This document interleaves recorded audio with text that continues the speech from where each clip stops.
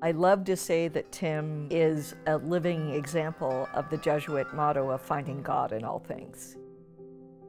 There's never a complaint. There's always the need to go on, no matter what obstacles get in the way. Tim's question was always, how can I serve? How can I help? And I look back on that now and I think that's the beginning of a vocation.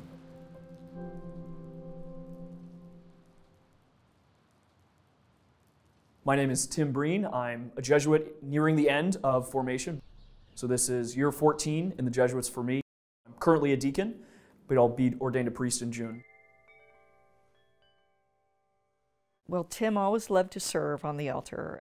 As soon as he was allowed to train as an altar server, he was never happier than when he was serving on the altar.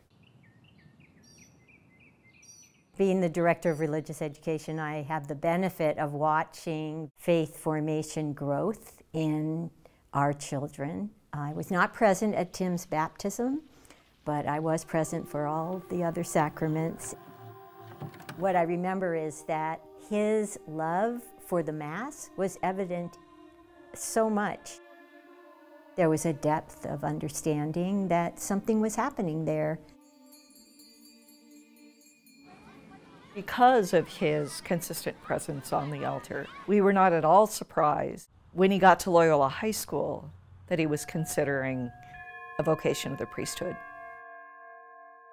He actually didn't come right out and talk to us. You have to keep in mind, putting this in context, this is at the height of the sex abuse scandal in the Catholic Church. So for a young man to publicly disclose to anyone that he was considering being a Catholic priest really took a great deal of courage. We have to be who we're formed to be, and we have to give that back to the world in order to save the world. And Tim is at the forefront of that. He's talented, he's generous, he's loving, and that flows out of him at every moment of his life. Tim is just a strong individual, and the strength is derived from God. As part of the process of applying to the Jesuits, everyone's required to do a physical exam. And he had had a physical every year all the way through junior high, high school. You know, this was not a big deal.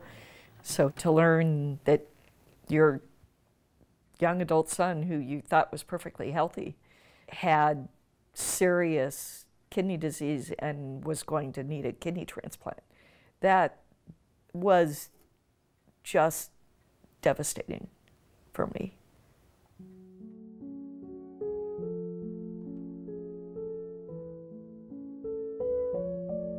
Tim's medical condition was presented in our prayer group. That lifting up in prayer really opened our eyes to how much it would mean that Tim had this community with him and then the larger community surrounding him.